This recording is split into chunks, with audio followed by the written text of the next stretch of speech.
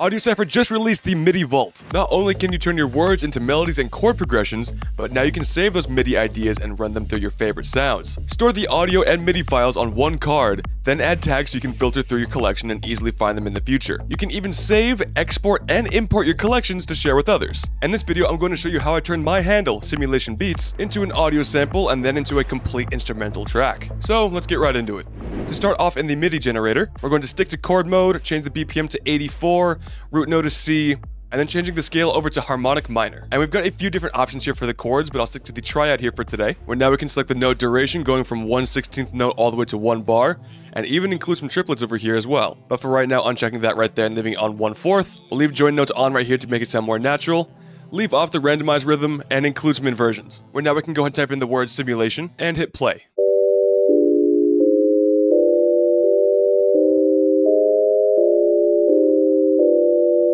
And that sounds perfect just the way that it is, dragging it onto an empty MIDI track. And now I'll go ahead and save this MIDI as my very first card. So by tapping in simulation, we've got our chord progression, and now it's time to get our melody by tapping in the other part of my handle. Keeping all the same settings, we'll switch on over to melody mode, and replace simulation for beats.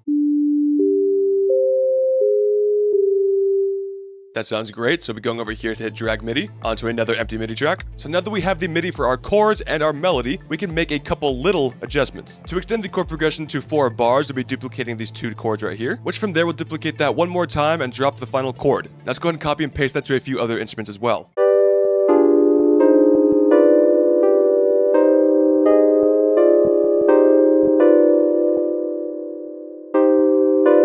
The next instrument that I use is going to be a bit more creepy and reversed, almost like a toy box.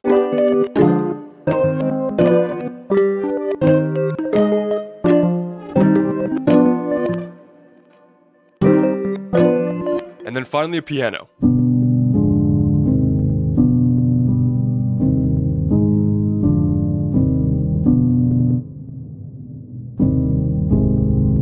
And now for our melody, I want to add some rhythm to our track, so we're pulling some of these on over like so. And I want more of a pluck sound as well, so be sure in the note duration here too. Now we can just duplicate that and put it on over, and then for these two, why not go up an octave?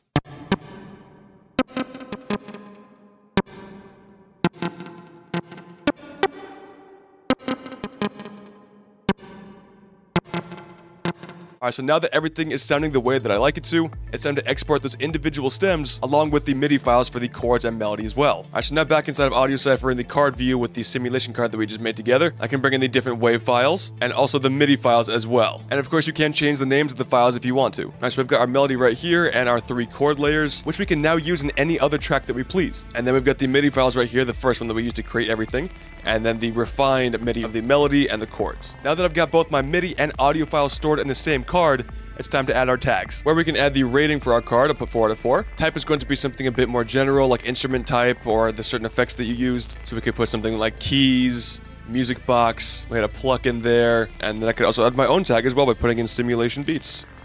Save that right there. Now going on over to select mood. This is definitely more of like a dark, creepy sort of track. And haunting's good too, actually. And you can also create any other tags you might want to use as well. Like sinister right there. And then hit save. Now for genre. Now here for sure I want to use it from like a hip hop track, but it could also be something more like trap as well. Now in the future, whenever I want to access that idea, I can filter it using those tags. But since this is a fresh copy of AudioCipher and I haven't downloaded any other collections, this is my one and only file. Now luckily the plugin does come with a 20 card pack too, so I can show you how to install one and how it will look and feel when you first load it up. First hit the plus button where you can go to add new collection, and then drag in the AUCI file. So let's hear some of those cards now. Okay, very nice. Let's try out the MIDI. Oh, this one sounds very dreamy. It's really cool to hear the different ideas that are popping up here, just from like one MIDI file, how they could really turn into something completely different. Almost like you're looking into the bones of the sample that's created. I like the way that just the MIDI file sounded here actually too. It's a lot more warm and pleasing, almost like a something for lo-fi. Very different. Very different. Again here, the MIDI sounds really good along with it too.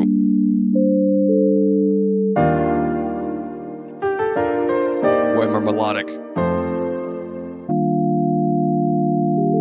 It's crazy how different sound selection here can have a totally different vibe for a track. So as you build your MIDI Vault collection, you've got this storehouse of ideas that you can always access and come back to in future sessions. So let's say that I sit down and I want to make a lo-fi beat. I like this sample here, but I want to blend a second layer as an electric keyboard to give it more body. So I drag the audio sample to my timeline and the MIDI to the pattern that has my electric keyboard. Then I added some EQ to blend it with my sample, with a couple of creative effects and my drums, which sounds like this.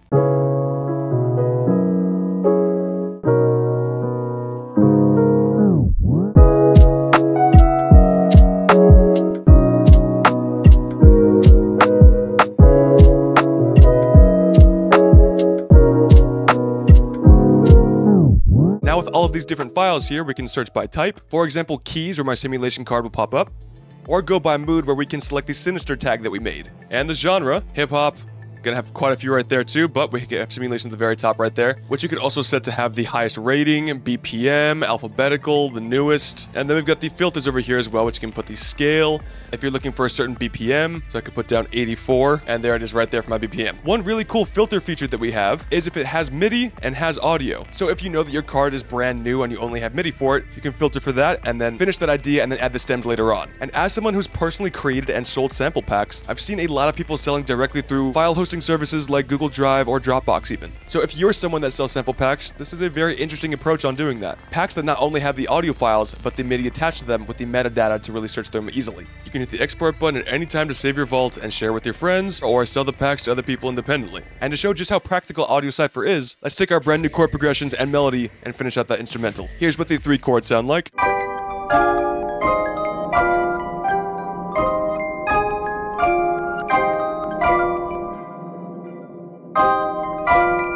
Now for the melody that we created and the bass line that I thought up.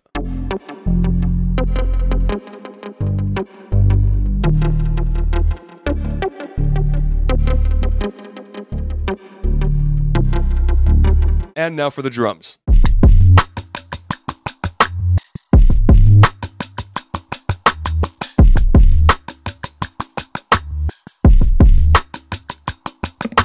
Couple of effects. And finally, here's what everything sounds like.